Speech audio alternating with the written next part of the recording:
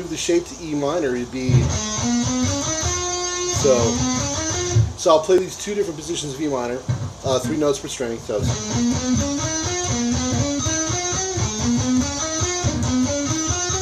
now let me play that middle, that B flat major. It kind of fits right in the middle of it. So let me put E minor and B flat major together. So you have whoops.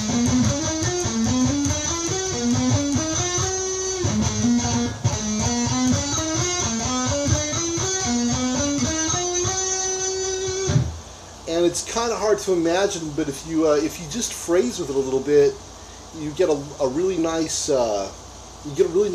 kind of crossing melodic flow. So let me play another position of it so you know what I'm talking about. So same thing, just up an octave, and then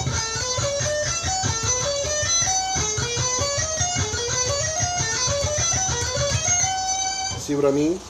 So let's say I was to get a really heavy groove, and I'm just gonna make something up in E minor.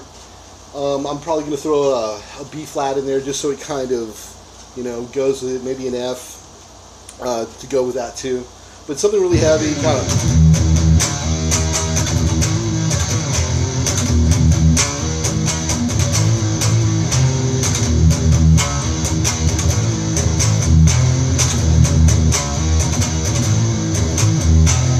So imagine something like that, kind of coming at you, and you have.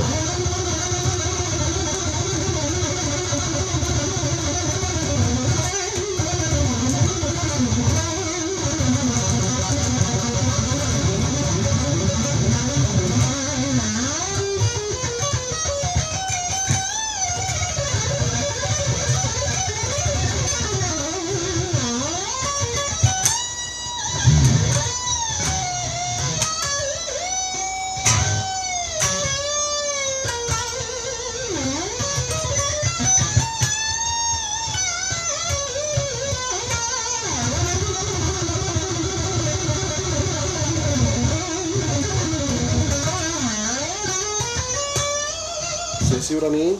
And if I were to take, let's just take the B flat major scale. So I'm going to take this position down here, and then use that same E minor but up on the 12th fret. So it's, and tap the E minor, but hold the B flat major down low. You have like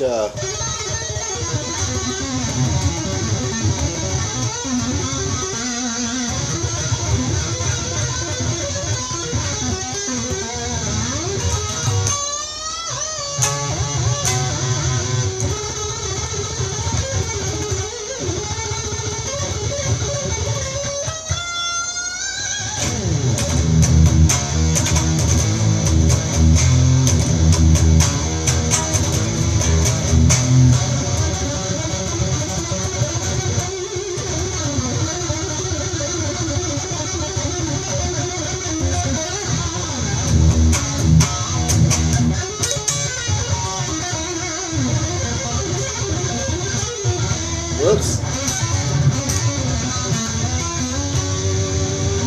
So I hope that kind of shows you what I'm talking about. Thanks.